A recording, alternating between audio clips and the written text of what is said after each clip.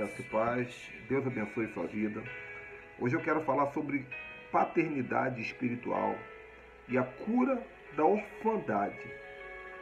Está na moda esse assunto, né? Já está há uns 4, 5 anos que as igrejas têm falado muito sobre paternidade. Eu já preguei muito sobre isso. E a questão é que as pessoas, elas perceberam que elas estão órfãs. Elas estão carentes de afeto, carentes de uma direção, carentes de respostas. A maior parte das pessoas tiveram um problema de criação com o pai. O pai era um pai presente fisicamente, mas ausente emocionalmente. Algumas outras o pai abandonou, foi embora. Algumas outras o pai traiu a mãe, foi cuidar de outra família. Algumas outras o pai está preso. Eu já conversei com todo tipo de pessoa. O pai se matou, se suicidou. E essas pessoas crescem com dois tipos de orfandade. A orfandade emocional e a orfandade espiritual. O que é a orfandade emocional? A orfandade emocional são as carências afetivas, os vazios que nós carregamos praticamente a vida inteira. E geralmente culpamos consciente ou inconscientemente ao nosso pai natural por conta dessas dores. O que de fato não é uma coisa correta, né? Não é uma coisa correta. E a orfandade espiritual é a dificuldade de entender que o pai real é Deus. Então veja bem o que eu vou te falar. Escuta isso, porque o que eu vou falar aqui vai contrariar muitos pastores, vai contrariar muitos escritores da atualidade. A orfandade é um assunto que só pode ser resolvido na comunhão com Deus e com o Espírito Santo. Essa coisa de dizer que o pastor é um pai espiritual, que ele pode preencher essa lacuna, isso é romântico, é até bonito. Eu não vou dizer que é pecado, porque os apóstolos eles chamavam os discípulos de filhos. Embora você não vê na Bíblia os discípulos chamando os apóstolos de pai. Mas tudo bem. A questão é que é obrigação do líder cristão ensinar a igreja a olhar para o céu e ter um encontro com o Pai do céu.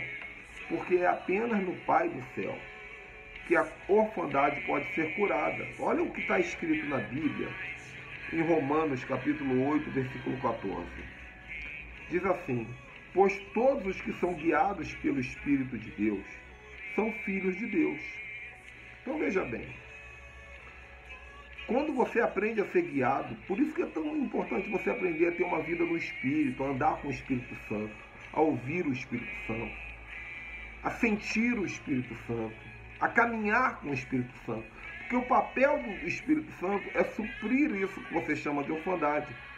Todos os que são guiados pelo Espírito de Deus são filhos de Deus. Não são órfãos, são filhos. Não existe orfandade na vida de quem é espiritual. Existe vitimização. Porque a Bíblia diz que você é filho. A Bíblia diz que você tem um pai que está no céu. Jesus falou que tem um pai que está no céu. E esse pai procura adoradores que o adorem. A Bíblia diz: o pai procura adoradores que o adorem. Então a adoração é quando você entende que você é filho. Porque quem procura adoradores não é Deus na qualidade de Deus. É Deus na qualidade de pai. O Pai do céu está procurando pessoas na terra que digam: Senhor, eu entendo que Tu és o meu Pai. E eu te adoro por isso. Porque o Senhor me curou das minhas supostas orfandades. Pois todos os que são guiados pelo Espírito de Deus são filhos de Deus, porque não receberam esse espírito de escravidão, para viver outra vez atemorizados.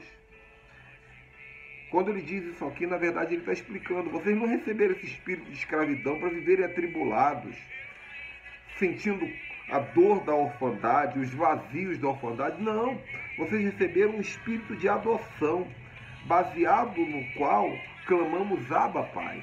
Você pode chamar pelo Pai através do Espírito Santo. É através do Espírito Santo que você pode chamar o Pai.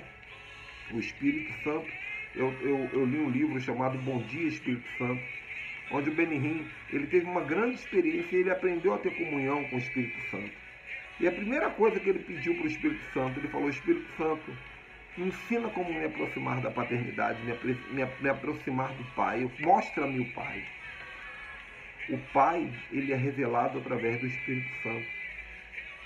Por isso você precisa aprender a orar em línguas, buscar a Deus em oração em línguas, em disciplinas espirituais. Sabe? Existe uma vitimização que não pode ser encoberta pela falsa paternidade oferecida pelo sistema religioso. Essa vitimização, ela deve ser vencida através da palavra. Paulo venceu ela na palavra. Paulo disse o seguinte: quando eu era menino, eu pensava como menino, eu discorria como menino, eu sentia como menino, eu falava como menino. Mas agora que eu percebi que eu não sou mais menino, eu decidi deixar para trás esses comportamentos infantis de menino. Então o que acontece? É que Paulo, em um determinado momento, ele percebeu que ele estava envelhecendo, mas ele carregava queixas de menino, vitimizações de menino, dores de menino, frases de menino. Imagina homens de 30 anos de idade reclamando que não tiveram festa de aniversário. Ah, que meu pai não me liga. Já passou do prazo. Situações antigas sendo tratadas como se fossem presentes. E Paulo percebeu que em alguma área da vida dele, ele estava vivendo isso. Então ele disse o seguinte: olha, peraí, eu não sou mais menino. Então eu preciso tomar uma decisão. A Bíblia diz que foi uma decisão dele. Eu decidi deixar para trás as coisas de menino. É nesse momento que você vence a orfandade, quando você alcança a maturidade espiritual. De entender que, por mais que você tenha um padrasto, um avô do coração, um professor, um mentor, um pastor, que se apresentem como paternidade na sua vida, eles continuarão sendo humanos. E o vazio ainda vai continuar. Porque esse vazio que você carrega no teu coração, ele é do tamanho do Espírito Santo. O meu conselho para você é: busque orar em línguas. Eu oro todos os dias, pelo menos 1 hora em línguas. Tem dias que eu oro 2 horas, 3 horas. Ore em línguas todos os dias. E leia a palavra, confesse a palavra. Porque dessa maneira a paternidade de Deus vai se apresentar a você. Dessa maneira você vai começar a entender que você não está sozinho.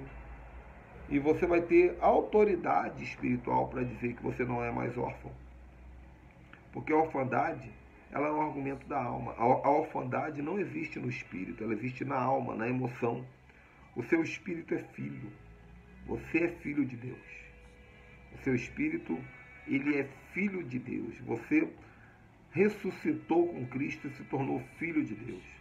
A palavra de Deus diz que ele veio para os que eram seus, mas os seus não o receberam. Mas a todos quanto receberam, deu-lhes o poder de serem chamados filhos. Então o seu espírito é filho. Se o seu espírito é filho, a sua alma tem que se submeter a essa palavra e entender que ela também é filha. O que você carrega é uma carência emocional.